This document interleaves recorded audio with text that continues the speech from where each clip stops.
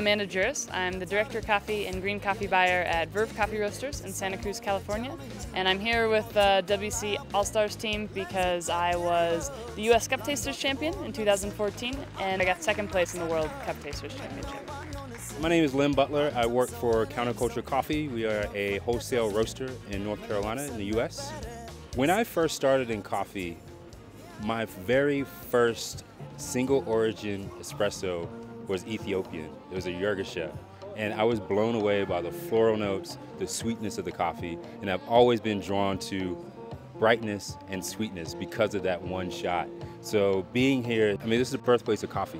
So being submerged into the culture, hanging out with these baristas, I mean, it's an amazing experience for me. I'm Peter Vroman. I'm the Charge d'Affaires, or the Chief of Mission of the U.S. Embassy in Addis Ababa, Ethiopia. One of the things that in Ethiopia USAID has helped with is bringing together buyers, companies, roasters, expertise to come to Africa and look for coffees that are really singular and exquisite. So my name is Faris Shaybani and I represent Kimma Coffee. Particularly interesting, I think the scale of it.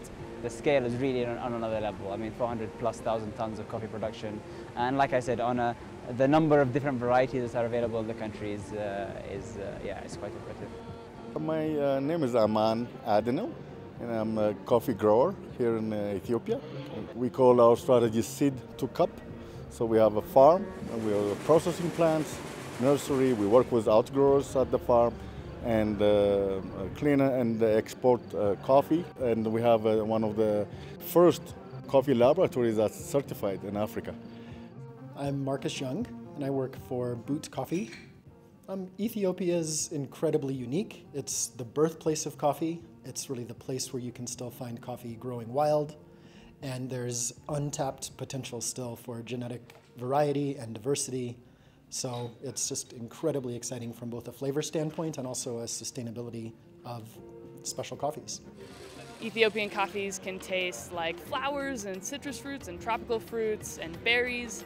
And I think it's those experiences that tend to resonate most with people throughout their coffee career of the first time they really had an epiphany experience with coffee. The cafes love African coffees. The really high quality, high volume cafes, they'll have a year-round blend, but they'll feature that Ethiopian coffee whenever it's in season.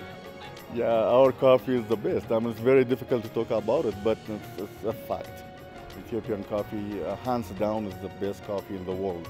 And the quality is improving. As you know, we're winning awards all over the world. And what else is there? Come, and besides, it's the most beautiful country, I think, on earth. It's heaven on earth, I call it.